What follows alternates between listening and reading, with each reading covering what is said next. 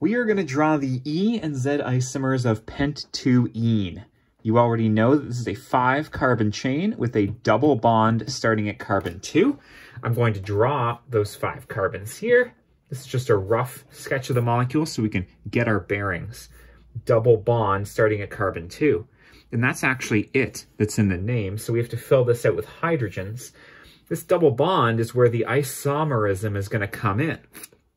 Now, you may already know that E and Z correspond roughly to trans and cis. We're going to go over the official rules in just a moment, but there's clearly going to be 2 different isomers here, the trans isomer and the cis isomer. In one of those, we have both hydrogens on the top of the molecule, right? Like, you know, on the same side. This would be the cis isomer. But you're here for E and Z. E and Z designations use Cahn-Ingold-Prelog numberings or priority systems. The idea is that each of these carbons is a branch point, and you're going to have to figure out what's connected to either branch. This first carbon has a C versus an H, and I'm just going atom by atom here until I find a difference. C versus H. This C is higher priority because it has the higher atomic mass. So that means the CH3 group, well, this marker's very dark, but that's okay, has the higher priority compared to the H. If I go to the other carbon, I have a C versus an H again.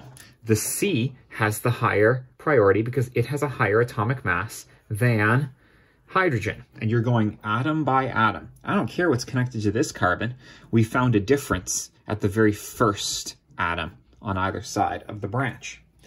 Now, here's where E and Z are more powerful than cis and trans. Cis and trans is for when you have 2 of the same group, and they are either both on the same side of the double bond or on opposite sides of the double bond. E and Z Cahn-Ingold-Prelog rules can be used as long as the 2 branches are different. So it didn't matter that both of these were H. It was H versus C and H versus C. And then, if the 2 higher priority groups are on the same side, it's Z. Now here, that is the case. I also have the 2 lower priority groups on the same side. So what I've drawn here is Z, pent-2-ene. Now I'm going to draw the E isomer, which is the same thing but with the H's on opposite sides of the double bond, but I'm also going to draw it with the proper bond angles. I'm going to draw my carbon double bonded to a carbon. I'm going to need 1 higher priority group going upward from the horizontal axis of the double bond, and the other higher priority group on the other side of the horizontal axis of the double bond. Again, you'll note that you could have called this the trans isomer, but that's only allowed because you have H's on opposite sides there. In order to label E and Z isomers, I recommend just drawing what you are familiar with as the cis and trans isomers, and it doesn't matter which is which. You have to use the Cahn-Ingold-Prelog rules, where you branch out 1 atom at a time, compare their atomic masses, and if they are different, the higher atomic mass is the higher priority.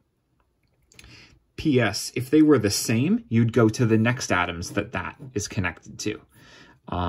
So if that was a C and that was a C, then we'd be comparing what that C was connected to in turn over and over and over again until you finally find the difference between the 2 chains. All right, here's your 2 isomers. Maybe that's just all you came for, and best of luck.